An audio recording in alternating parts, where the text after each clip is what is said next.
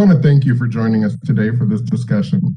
We're excited to have you here during National Inventors Month as we learn about an inventor's journey to the Hall of Fame. Before we start the discussion, I have a few housekeeping notes to go over. If for any reason you get disconnected, you can log back into the program at any time via the WebEx link that brought you here. If you miss any portion of today's program, don't worry, we will be recording today's program to post on our webpage in the next few weeks at www.uspto.gov. At this time, I would like to introduce you to our moderator for today's program, Drew Hirshfeld, performing the functions and duties of the Undersecretary of Commerce for Intellectual Property and the Director of the United States Patent and Trademark Office. Drew, thank you for moderating today's panel. It's my pleasure, Sean, and thank you for the great introduction. Welcome, everybody. This is going to be a wonderful, lively conversation with Dr. Fran Ligler. I'm very excited about this. Today's event is part of the USPTO's mission to promote innovation in the United States and throughout the world. Our discussion today with Dr. Ligler was organized by our Office of Innovation Outreach. Thank you to all of the staff that office has worked on all of this. Thank you for helping independent inventors and startups and universities and underrepresented groups and underserved populations for all the work that you do. So a big thank you goes to all of you. As Sean mentioned, this broadcast with Dr. Ligler will be saved on the USPTO website. We encourage you to direct your friends, your families, your colleagues, and all students to the website for them to witness the incredible life story and achievements of our guest today. I've had the pleasure of knowing Dr. Fran Ligler for many years, so let me start by saying from here forward, I'm going to call her Fran, because that's the way I know her. She's a true champion of the American system of invention, innovation, and entrepreneurship, and she's a marvelous person who I've really enjoyed getting to know over the last few years.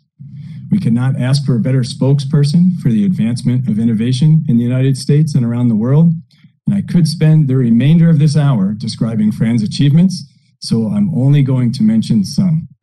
For starters, she's one of the nation's leading experts in the scientific fields associated with biosensors, biomaterials, biochemistry, and bioengineering. She's currently the Ross Lamp Distinguished Professor in the Joint Department of Biomedical Engineering at North Carolina State University and School of Medicine at the University of North Carolina at Chapel Hill. She holds more than 30 patents and was inducted into the National Inventors Hall of Fame in 2017 for the development of portable optical biosensors. By the way, I was fortunate enough to be the person who was able to give Fran her medal when she was inducted to the Hall of Fame, so it's personal great achievement that I was able to have. She's a native of Louisville, Kentucky, and grew up training horses on her grandfather's farm.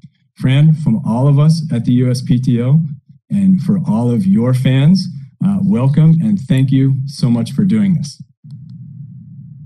Drew, thank you very much. It's a tall order to follow that introduction, but I'm here and I hope we'll have a good time and looking forward to this discussion. I'm sure we will. Let's start with your technology that you've been involved in getting patents and inventions on.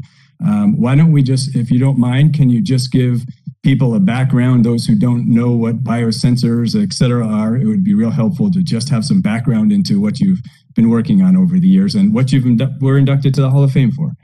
So a biosensor is a very sensitive way to detect a target that you care about, and it uses the same kind of molecules to do detection that your body does to fight off disease, antibodies, DNA. You've heard a lot about that DNA recognition and antibody recognition in the last year. We take those kinds of molecules and put them into a sensor, in my case, an optical sensor. So when that very highly sensitive, specific, powerful recognition molecule binds its target, you get it lights up, the complex lights up, and you get a signal that you can measure with a small system. So my contribution started with how do you attach those molecules into a piece of hardware to do the recognition, and then how do you build small integrated optical sensor systems around the molecules to do the readout. And most recently, in the last few months, I've been awarded a patent on a programmable pump made out of paper that you can use to pull the fluids through those kinds of sensors. So everything from the beginning of the biomolecule and keeping it functional while it's attached to pulling the sample through the systems and integrating all the hardware into a small portable device is what I've been working on for many years. That's great and wonderful to see that you're still patenting and still moving forward with all those innovations. By the way, for those of you that aren't very familiar with the National Inventors Hall of Fame, there are about 600 inductees. Now, as most of you know, we just passed the milestone of 11 million patents. So put that into perspective, 11 million patents, all those innovators, and you're talking about 600 people or so in the National Inventors Hall of Fame. Quite remarkable. Fran, can you, in layman's terms, just so we make sure people like me understand, what exactly are the type of things you're sensing with these biosensors? They are quite varied. I started out working for the Navy building sensors for biological warfare agents. The same technology we developed for doing explosives, for trying to detect explosives being smuggled onto airplanes. We developed sensors for drugs of abuse in saliva and urine. We developed sensors for environmental pollutants in soil and groundwater, and for toxins and poisons going through the post office system. So basically, it's looking, in my case, it was looking for anything that could kill you. And my initials are FSL, so I was always kidded that stands for find something lethal. But the ones I'm most proud of have been commercialized for detection of infectious diseases. And they have been used very widely internationally and saved quite a few lives. So I'm very happy about that. Yeah, that is wonderful. You actually read my mind because I was going to ask you what were you most proud of, but thank you for sharing that. I will also say that first of all, I didn't recognize the breadth of how the inventions are used. It's absolutely wonderful, and I'll confess to over the years of having looked up to see if I was the examiner on any of the patents that you issued, which I wasn't, but I was actually in this type of technology as an examiner a little bit or close to it. So I thought that was pretty neat. I'd like to talk about, if we can change gears a little bit, to what brought you to this field, and most particularly, how did you get involved in innovation and wanting to be an innovator? I have always looked for creative ways to solve problems since I was very small. But if we define innovator as creative problem solving that leads to patentable invention, I would say mostly after I came to the Naval Research Lab. I had considered patenting one of my inventions while I worked for DuPont, but there wasn't really a very good business reason for doing that. When I came to the Naval Research Lab, it became very clear that if the work that my teams the projects they were pursuing were going to lead to devices that we could put in the hands of the user to help them out, we had to patent the invention and license it to a company that would then make the invention. The other thing that was also really important was that we showed multiple applications for each invention because, quite frankly, the DoD can be a bit of a flaky customer. So we wanted to make sure that there was a civilian customer for all of the devices we were making. So we showed that it could be used to solve everyday problems as well as military ones. And the patent was absolutely essential to get the work out of the lab and into the hands of the user through commercialization. So it wasn't just that I was interested in doing it. It was that to reach the goals of getting this to the user, I had to do it. Without the patent office, we wouldn't have gone anywhere. So I will also say I appreciate tough patent examiners because they will ask the questions that will keep me out of court later. So. That's right. I always say it's in your best interest to have a very thorough examiner who's going to ask the tough questions. So thank you for acknowledging that. I'm really interested personally how you learned about the value of patent protection, because I know I'm always comparing what I knew as a law student and even an engineering student, and what I see is available to law students and engineering students today. I would love to hear how you learned the value of patent protection and IP in general. Oh, that's a multifaceted answer, and it's certainly something that developed over years. When I first went to the Naval Research Lab, we certainly appreciated that having a patent was important for commercialization of the inventions. So there was a definite interest there. We also had a very good team of patent attorneys on site that would work closely with us on the process.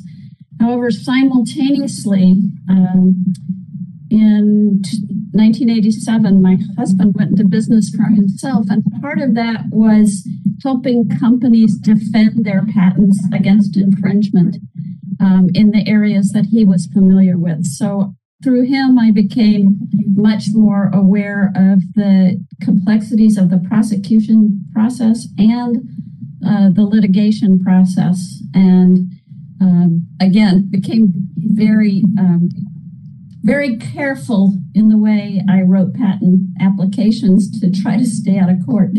But then further, to make this story even more complex, even before my daughter graduated from college, she took the test to be a patent agent and then went to law school, and she's a biotech patent attorney who does patent prosecution. She went to NIH for a summer and decided she did not want to be a lab. But if she became a patent attorney, people would pay her to learn science all day long and she'd never have to do it. So she was my go-to person every time I had a question about how to do a certain thing properly from a patent prosecution point of view. And she taught me a great deal. So I've had, so patents grew into something of a family affair at my house. That's great. And I have to say that was completely, that answer was completely unexpected because I assumed you were going to talk about learning it through work, but it's really interesting that your family is so involved and good fortune to all of you. But I have to now ask a follow-on question. You talked about writing patent applications yourself. How much of patent prosecution did you do yourself? Generally, I learned to write the spec and try to make sure it included everything I could think of that it needed to include, plus things I couldn't. Like I said, we had very good patent attorneys at the Naval Research Lab who really helped us with that. I also learned I cannot write claims. That is just too big a leap in the art. So I need a lawyer to write the claims. But then I can match them up and make sure everything's in the spec and the claims cover the territory that I really intend to be covered, but I cannot write them. Right. Well, it sounds like you've been very involved, which I know has certainly had to have been a help to the attorneys and to the inventions. That's absolutely. Now I'm trying to teach other faculty members how to do that too. No, that's had some interesting great experience in that regard in North Carolina. That's great. I think that's wonderful that you're teaching not only on the science but also the patent part. And again, that's absolutely wonderful.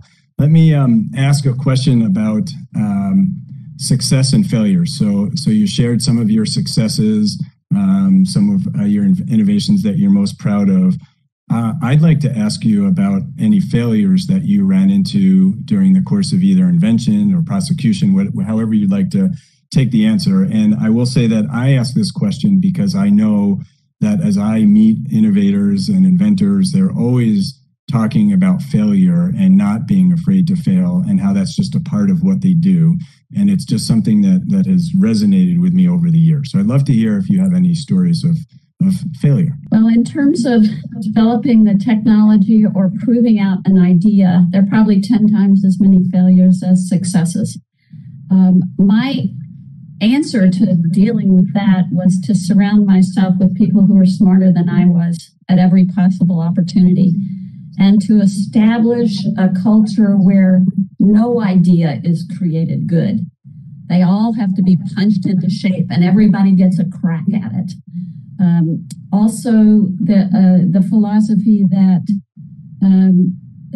there's only, if you have one great idea, you shouldn't worry too much about being too protective or holding it too close, because you still need all your colleagues to punch at it and create an idea that's really workable and will fly. And if you're smart enough to have, or creative enough to have one good idea, you'll have more. So that kind of culture I worked very hard to establish, and it moderated a lot of the failures. I would also gave up the idea that I could overcome all the failures. I would bring in people who knew things that I didn't know, to help me find ways around the failures, to overcome them, workarounds, new ideas, who would think differently than I did. And that generally worked pretty well. Not always, but generally pretty well, as long as we both had the same eventual goal in mind. The biggest failures, I would say, have been our inability to market our ideas, to find corporate partners, or to help our corporate partners get to where they need to go.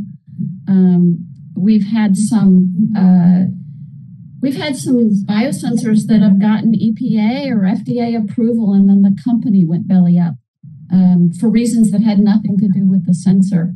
And so, the patent runs out and nobody's interested anymore.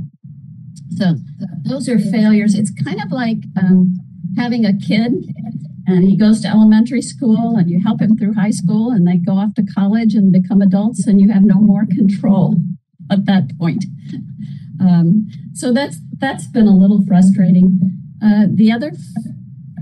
One other failure that I had was not being able to convince NRL to file a patent on one of our inventions that worked really well. It was a strip test for detecting heavy metals. We showed we could detect heavy metals upstream in the Potomac River from the water filtration plant, much to our dismay. But they didn't file the patent, and then when they realized the commercial value that was lost and the value to people that was lost, they completely changed how they evaluated whether or not they would file a patent on a particular invention. But for me, that was a failure of my ability to convey a real sense of the value of the patent or a potential patent. And that was definitely a failure. Yeah, that's very interesting. But I hear that story, unfortunately, somewhat frequently, where people didn't recognize the value of getting a patent, and by the time they do, it's too late. As a follow-up question to the failure issue, were any of these failures early in your career? And if so, how come they didn't deter you at that point? I understand after you've been very successful, a failure here and there might not be a big deal, but it's when you're newer in your career, it's much harder to accept that. Well, the first 10 years of my career after leaving graduate school, I worked in science. I was working biochemistry and immunology, basic and clinical immunology, first in medical schools in Texas and then at DuPont. And so the whole focus was on learning how things are, not creating inventions per se. So if we had a failure, it was because the experiment didn't work. It wasn't because we were trying to create something that didn't work. It was trying to find the right knowledge, not create new things. So it wasn't really till I came to the Naval Research Lab that I became very much involved in the engineering and the innovative process of creating patentable inventions. And so by then I was already mid-career and getting ornery. Okay. Well, thank you very much. You've told me relatively recently about a famous invention you had that didn't work. Can you share? I thought it was a great story. I'd love for others to hear it. Okay, so this is the moral of this story is good ideas can come from anywhere. I had about 15 years ago an idea that I thought would make millions of dollars and just be wonderful for everyone who loves chocolate. And I had been working with material from shrimp shells called chitosan and making these very thin, beautiful films of chitosan that were iridescent blue, like butterfly wings. And so I also learned that chitosan has the property that it absorbs fat. You can buy it in the health food store in a pill form to absorb fat in the gut. Okay. So my idea was that if I could make these beautiful iridescent films and put them on M&Ms, you could eat all of the chocolate you ever wanted and you'd never get fat.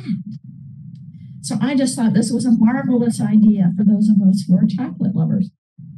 I had boxes of M&Ms in my lab trying to make this work. And so I was at Camp Invention talking to a bunch of 7-year-olds about 4 or 5 years ago. And one of them asked me, what was your favorite invention? And I said, one that didn't work. Try not to tell them more than they want. But another one asked, well, why didn't it work? And I told him about the films and the chitosan, and I said, but the problem is you have to dissolve that chitosan in acid to make the films. And when you put the M&M in acid, it dissolves too. And so these 7-year-olds thought about it for a minute, and one little boy raises his hand, and he says, why didn't you freeze the M&Ms first? And I thought, that would have worked perfectly. Why didn't we think of that? And another little 7-year-old raises his hand and says, yeah, you can use that real cold, smoky stuff. And I said, you mean liquid nitrogen? He said, yeah, that's it. So where were they? I needed 7-year-olds in my lab. You know, we would have had royalties that would have funded Camp Invention for the next 10 years. That's a great story. That's a wonderful story, and the value of teaming with diverse perspectives. Right. Can you mentioned Camp Invention a few times. I'm familiar with Camp Invention, but I'm sure a lot of folks who are listening in are not sure. Would you mind giving a little bit of background about what Camp Invention is and what your involvement is? My pleasure. Camp Invention is the signature program of the National Inventors Hall of Fame. And up until the pandemic, there were 200,000 kids going to week-long camp inventions, usually in elementary schools all over the country. And they were just starting to have some in Canada as well. And they have these marvelous programs that are run by teachers and junior high school kids for elementary school kids that challenge the children to be inventors. They give them these fascinating themes and some amazing technology in a format that they can handle and challenge them to be inventors. And they learn about the inventive process. Some of them have even learned about patent licensing and so on. But my role is they have inventors come in for a day of the camp if they can do that. And so I go and my husband goes and to several every year and just sit there and talk to the kids and let them tell us about their inventions and their ideas and how they came up with them and why they think they are good ideas and how they work together in teams. And it's an absolutely amazing program. Last year, they turned it to a virtual program where they would ship boxes of kits. And I had some shipped to me for my grandchildren for a grandma camp. And we had robots all running all around the living room. And we were flying little planes outdoors and learning about lift and all kinds of interesting things. I think this coming year, it's going to be a hybrid program. So some schools are having it in person, and there will still be the virtual camp as well. And then hopefully the following year, it'll all be back in person again. Well, but it's an amazing program. If you have friends with elementary school kids, certainly encourage them to participate. It is. I will second those words. It is absolutely an amazing program. And in part, it's amazing because of the Hall of Fame inventors like yourself who are paying it forward and continuing to help educate the children. So I know on behalf of the whole IP community, I will say thank you to you for that, because I think that's absolutely wonderful. This is a great opportunity to talk about mentoring. You talked about helping the kids and the camp invention and sharing, your thoughts with them. Obviously, as a professor, you're dealing with a great number of students. Can you share some of your thoughts about the importance of mentoring and maybe your most enjoyable mentoring experience where you've mentored others? In terms of mentoring for inventorship, I think for me, the most enjoyable part is doing it one-on-one and helping to put people to realize what part of what they're doing might constitute a patentable invention, and how to evaluate whether or not it should be patented or published, or how they should take it the next level on. So that I really enjoy, and I've certainly participated with undergraduates as well as graduate students, postdocs, and faculty in that regard. With faculty, part of it's understanding the rules of what really constitutes an inventor and how it's different from being an author on a paper. It's quite different. But so I've enjoyed that. I guess I've also enjoyed working with some of the people in our tech transfer office. We've talked a lot about how to democratize the patent or the invention process, if you like. Kelly Sexton and I did a study on patent inventors at NC State about a year before the patent office did a very similar study, and with almost identical results, saying there were very few female faculty members. There were some female students, but very few faculty members on the inventions, and trying to figure out why. The reasons we came up with were women in engineering were not as successful in getting grants as men, and so they didn't have the research base to work from. The second is women may be more ready to give credit for their ideas to the male PI rather than stand up for themselves in terms of saying, I deserve a place on this patent because claim number 6 was my idea. But the real important observation we made was that it's probably a matter of education in terms of why you want to file a patent in the first place. So the patent process is not solely just geared for commercial success and profit. That's one reason, and companies have to make a profit in order to stay in business. But it's not the only reason by any stretch of the imagination. If you want to get, as I did, your invention into the hands of somebody who needs it to make decisions for their lives that are important, then a patent gives you a hook to get a commercial body interested in making it and have the resources allocated to make the jump from the invention to the user.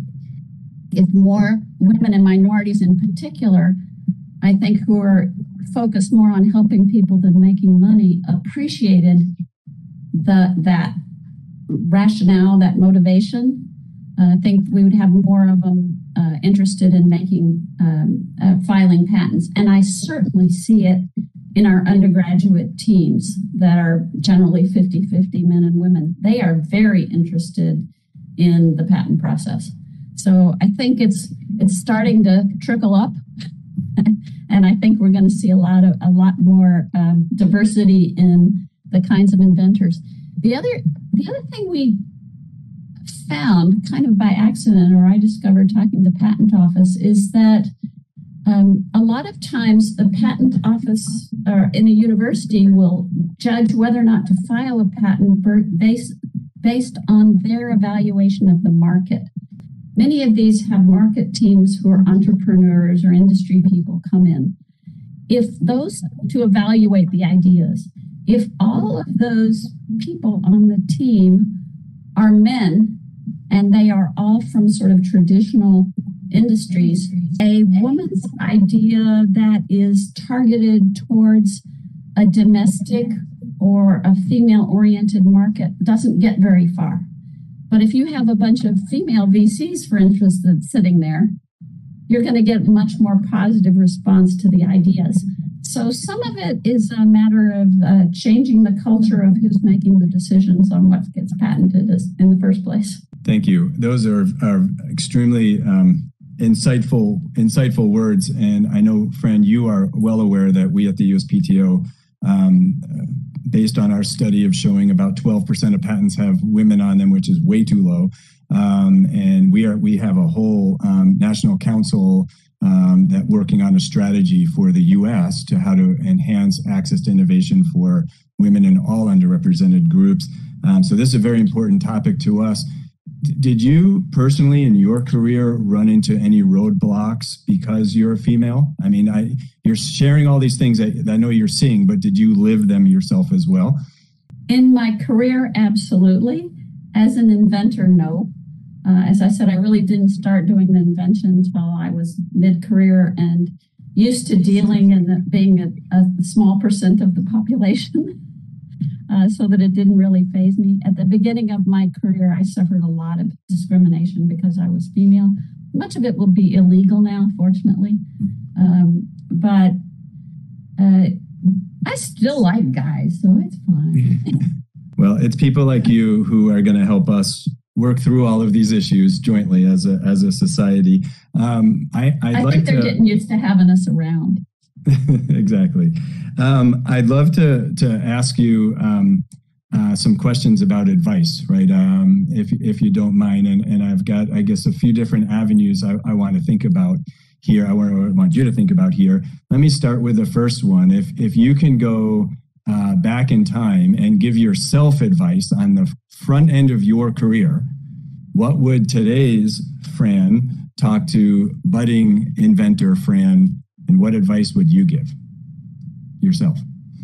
I would have learned something more about engineering sooner.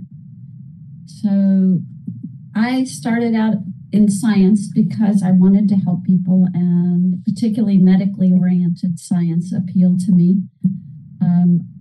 And I thought I could have a higher impact being involved in, putting my bricks in the wall of scientific progress by being a scientist than for me going into medicine or something like that.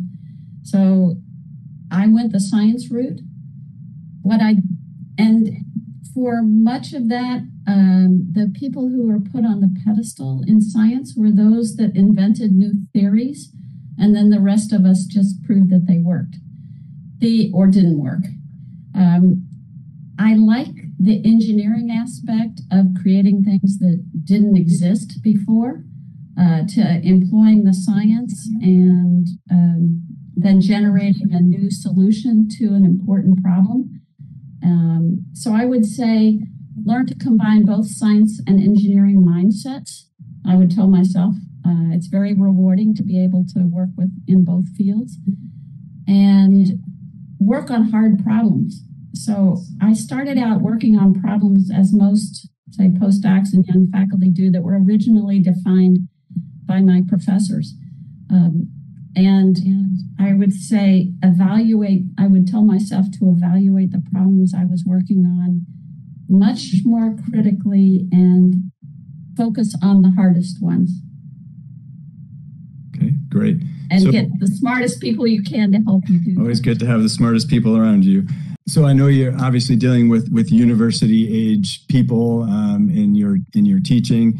If you could go younger in time, maybe to high school age, not yourself here, but what advice would you give to high schoolers today who are considering, whether invention and entrepreneurship is for them? I would say don't make up your mind yet. I think it's a big mistake to make too many career decisions too fast. I would say do what you think is fun. Do what you get excited about.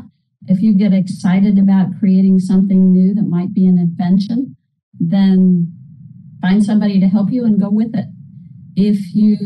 But explore all kinds of things. Don't limit yourself.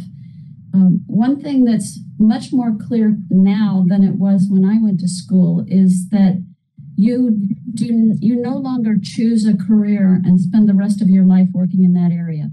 Most people change careers 3-4 times during their working lifetime. And I certainly changed gears every 5 and started something entirely new at least every 5 years, even without changing jobs. And I think that's not unusual. And if you look at people who've been very successful, very few of them are doing what they were doing 20 years ago. So I would say learn everything you can about everything that interests you. Nothing you learn is ever lost. I do an organic synthesis once every 17 or 18 years, whether I need to or not. So, just don't limit yourself. Don't make too many hard binding decisions. Go with your instincts about what's fun, interesting, and carry on from there. And don't recognize limits when people try to limit you. That's all absolutely wonderful advice. My next question, this will be my final one about advice, and you touched on a little bit of this before. I mentioned the National Council for Expanding Access to Innovation that we're working on. That's, of course, the national strategy for fostering innovation at all among all people, and certainly with a focus on underrepresented groups. We are currently working on that strategy, and I would love to hear what advice you have for us, for the strategy. What can you tell us we should be focused on in this strategy? I doubt I'll come up with anything you haven't already thought about. I think accessibility is the biggest barrier to make it the process and the priorities as transparent as they possibly can be at the level of, it can become a household word, or a 4th grader can understand it. Obviously you're going to have different complexities for people at different levels, but to make it easy and not a mystery. Okay, thank you very much. I'm going to go back to a mentoring question. I had one more mentoring question that I wanted to ask you, and then the conversation led us to a different path. So let me return to that. But in your lifetime, who was the most important person who gave you advice and really set you on the right path? With respect to invention or in general? It could be either one. That's hard because I've had so many great mentors all the way along. I mean, certainly my parents were a big influence. My mother was always creating new things, whether it was a flower arrangement or whatever, as was my dad, was always building something in the basement. But as far as one of the reasons I went into science, I became fascinated with biology when we'd go fishing. We'd catch a fish and he would open it up. He grew up fishing and hunting to keep his family fed. But he would tell me all the places, this is a female because here's the eggs, and we'd open the stomach. Oh, this one had a cricket for lunch, and this is the gills, and this is how it gets oxygen from the water. And I was always so impressed with how organized everything was in this fish, and other animals too. And so the fact that there was this higher level organization to biology totally fascinated me. And then as I got into school, when I went undergraduate, I worked at Oak Ridge and isolating the molecule that controls growth in fish.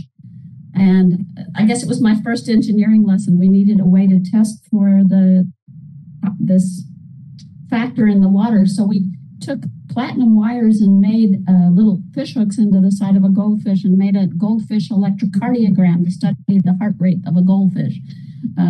So, it's how do you get around these practical problems and make things work? And that paper actually got published, and it's still getting citations. That started, my fascination with research per se started as an undergraduate. And then as a graduate student, I had a mentor who would talk about science in the morning, and the afternoon coffee would be Romanian architecture or anything else in life that seemed interesting at the time to him. So it brought in the social aspects of doing research and his connections all over the world and how important those really are for doing science, and understanding people from different places. So, it's definitely been an evolution. I could go on and on. I had great mentors as a postdoctoral fellow in Ellen Betetta and Jonathan Orr, and who are incredibly well-known immunologists now. One of the people on the bench next to me won a Nobel Prize, Linda Buck. So it was a fantastic lab to work in. It's just that kind of thing has continued all my life. There's always been somebody who's challenged me to do something different and something that would make a difference. Yep. Life is too short to work for a schmuck. You might as well pick somebody good or move on. That's great. I absolutely love the fish story. I love all the stories, but I have a visual of you as a child thinking about the fish. I think that's absolutely wonderful how that set you on a I think my kids were kind of grossed out when I did the same thing for them. Well, maybe you planted the same seeds that set you on the path, but my son's a physician, maybe so. I'm sure it did. Just a few more questions here. National Inventors Hall of Fame. So obviously, we talked about your induction into the Hall of Fame.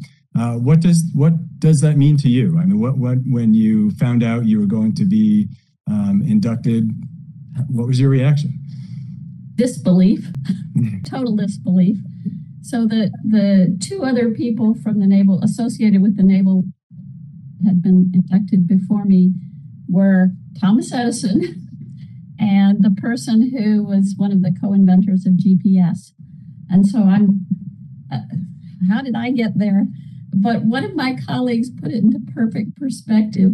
He was looking at the people who were inducted in the same year, and one of the historical inductees was the inventor of drywall. And he says, "Fran, next to drywall, you're just chopped liver." I was just absolutely amazed, totally terrified to be in that group. But it has been a wonderful experience getting to know some of the other people who are involved, not only as inductees, but in that organization, and the support from the patent office and what they do is just, I'm so happy to be part of it. Very happy to be part of it. And that makes two of us from my personal perspective and the USPTO. We and I are thrilled to be involved with the National Inventors Hall of Fame, and Fran and I are actually both on help with the selection committee, so we know now how hard it is for any inventors like Fran to be inducted. So quite a wonderful accomplishment.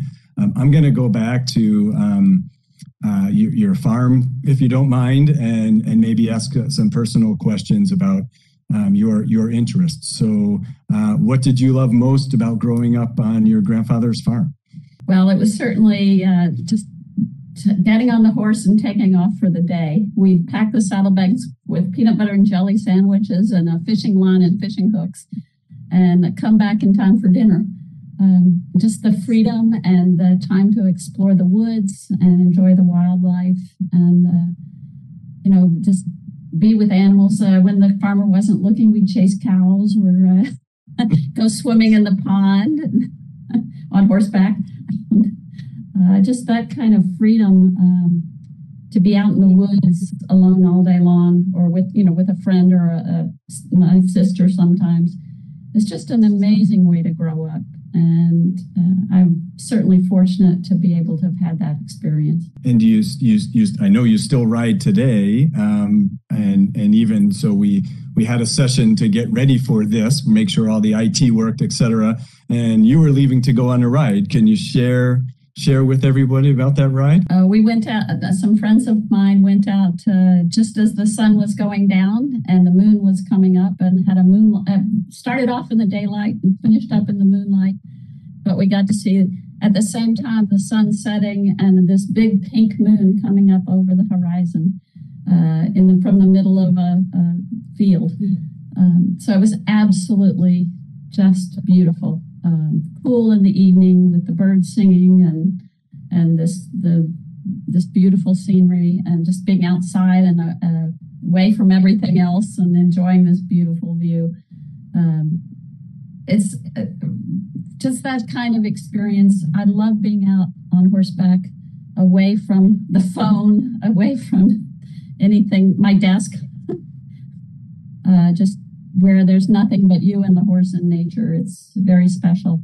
And so I do a lot of long distance racing competitions as well, just because it's an excuse to be out for 8 hours at a time. So the more the better. What are the things that you think about when you're on a long distance ride? And I'm not talking about a race, because obviously in a race you're thinking about the race. But when you go out, say on this past Tuesday for this moonlight ride that you were talking about, what are the type of things that you're processing in your mind? You're always looking at the wildlife. So the birds, that we saw herons, we saw some water snakes. We were hoping to hear some coyotes, but had to make our own howls. Didn't hear any this time. I have actually on a race at Biltmore, I saw a mountain lion cross the trail in front of me once. We've seen some amazing wildlife, and I thoroughly enjoy that. I'm also very interested in the different kinds of trees that you see and different kinds of vegetation. And no matter how many times I go over the same trail, it looks different every time. There's always something different to see out in the woods. So it's a sense of peace and enjoyment for me. Do you ever find yourself thinking about work and solving problems while you're riding a horse, or are you able to decompartmentalize those completely? I might for the first 20 or 30 minutes. After that, no. Good for you. I used to spend the commuting time back and forth to work, solving those problems and planning the next day's work. I can do it driving a car. I can't do it very long for a horse, because the horse will realize that you're not paying attention to him and make sure that you pay attention all of a sudden. At least mine will. Fair point. So that's great. Can you talk about the competitions? So you talked about, I wrote it down here, long distance competition. What is that, and what does that entail? Most of the ones that I do are 50-mile races. I've done a couple of 100-mile races, but that's really too long for me. And my horse, I've always had a day job, so I really haven't been able to train for that kind of distance. In 2019, we were in the top 10, and my horse and I were in the top 10 in the country for the 50-mile distance. And then the pandemic hit, and I haven't raced since. But the two of us get out there, and it is an amazing partnership. There's a lot of communication back and forth. It's my job to make sure he doesn't go too fast at the beginning, so that he has enough gas in the tank left at the end. And it's his job to get me to the end. But we take care of each other, and he really depends on me as much as I depend on him. And it's a very well understood partnership by the time you've done it a few times. And always interesting for the other people you meet and ride with on any particular ride, which they vary. So you get to know other people with totally different careers and lifestyles, but with a common appreciation of horses and endurance events, I guess, challenging yourself and your horse. And quite frankly, my horse loves it. It's his chance to get out and run with the ponies, and he just thinks it's his freedom, and it's wonderful. It's quite fascinating to me, and I'm sure to the hundreds and hundreds of people listening in, how accomplished you seem to be in everything that you touch. It's really quite remarkable. I've tried almost every other sport, and I can play at them, but I'm not good at any of them. Well, I almost went there with a question, and maybe I will. I know we're running short on time, but I have to ask, how long does it take to do a 50-mile endurance ride on a horse? On average, about 8 hours of riding, 7 or 8. It depends on the weather, how hot or cold, and whether it's flat or in the mountains. So I have done one that was flat and cold in 4 hours and 17 minutes. I was so exhausted, I got off and passed out, but it was fast. And I've taken as long as 12 hours, which is the maximum time allowed. And did you do this as a child or a teenager, or is this purely as an adult, something that as an adult? My daughter and I started doing competitive trail riding when she was in high school, and we'd go off. Neither of us had a clue what we were doing, so we were partners instead of mother-daughter. And then when she went off to right before she went off to college, we did our first endurance race, which I think was 25 miles at that point, and I enjoyed it so much I kept doing it after she went off to college, and I've been doing it ever since. And it's really helped, though, that my husband has become a wonderful pit crew. So he comes along and supports us and takes care of me and the horse. The horses love him because he feeds them and never rides them. Well, that's great, and we'll wrap up here. But I know a lot of people are probably wondering this very simple question: how many kids and grandchildren do you have? So I have 2 kids. The physician in Charlotte, who's married with 3 kids, and my daughter, who's the patent attorney in Bethesda, and she has 4. So I have 7 grandchildren from the ages of 3 to 12. That's fantastic. And we have Grandma Camp Invention every other year. All right, that sounds like they're very, very fortunate grandchildren there, both from the parents and to have the Grandma Camp Invention. They are all creative, for sure.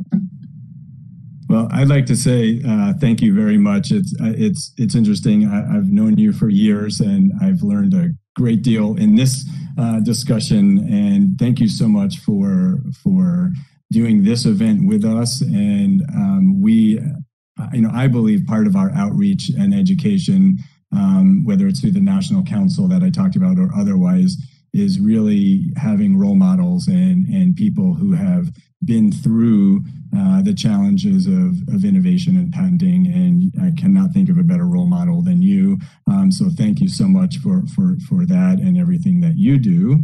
And I can give you a last opportunity. Is there anything you'd like to share with us? Sorry, just putting you on the spot here, but if there's anything you'd like to share with us before we wrap up, and then we'll go right back to Sean. Since this is hosted by the Patent Office, I'll put in a plug for Inventors to work with their patent examiners to get the best possible outcome that they can. This is not an adversarial relationship. It is working together, and if they can bring up any possible weaknesses in your patent, they're your best friends. So you get the right to try to tell them why they're wrong or to work around it, but work together on it. And I guess that would be my parting shot there on behalf of Inventors and the Patent Office and future relationships. Great. Thank you very much. Wonderful advice. And again, thank you for this session. And I know you're also meeting with some others after this at PTO. So thank you for that as well. With that, we'll wrap up the fireside portion, and I'll pass back to Sean. Thank you, Drew, for leading today's discussion. And Fran, thank you for providing us with insight, inspiration, and all of your experience. I also want to thank all of our virtual attendees for spending time with us today.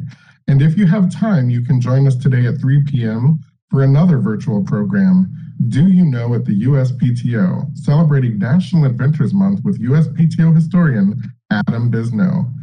Attendees will learn about the role of a federal agency historian, good sources of invention and innovation, as well as USPTO history, aspects of USPTO history being researched and documented right now, what to do if you find historic patent or trademark materials in a family collection. So if you have time today, join us at 3 p.m.